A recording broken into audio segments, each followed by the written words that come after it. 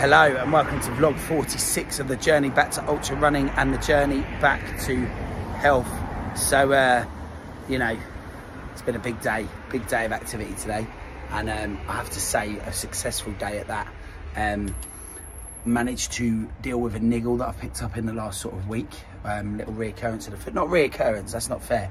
You know, when you start to feel something again, it might go, but managed to nip it. Do the right things, get the right things sorted, and that's really good. And I wanted to talk about, in the ultra world, in the endurance sport world, my experience doing Ironman and ultra running is when you pre-frame things. Like this morning, I was joining in with a bit of a boot camp session, trying to get some variability and movement in, and I was pre-framing what a tyre burpee would look like. I was pre-framing what stepping up on a big tractor tyre would look like. I was thinking, oh, this is going to be really bad.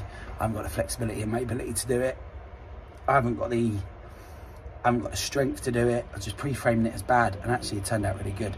And that's really important. And then tonight I'm out there with my good friend, Rumpreneur, Kev Britton, as we're running around and we're just chewing it over. Obviously I've had lots of success over recent weeks, and I think it's fair to say that the chat tonight was really important, because we were talking about running slower and making sure that you run a little bit slower and run at a speed that allows your body to recover when you're doing high volume. And that's what the whole endurance sport is based about. It's working on those levels where it is at a sort of slower speed, so that you can recover and your body can recover and not get the impact in the same way as it does. And we were at an interval session tonight, and I managed to do that in a sensible way. Having run 6.7 miles earlier, I managed to do it in a sensible way tonight, where I only ran at a nice recovery speed.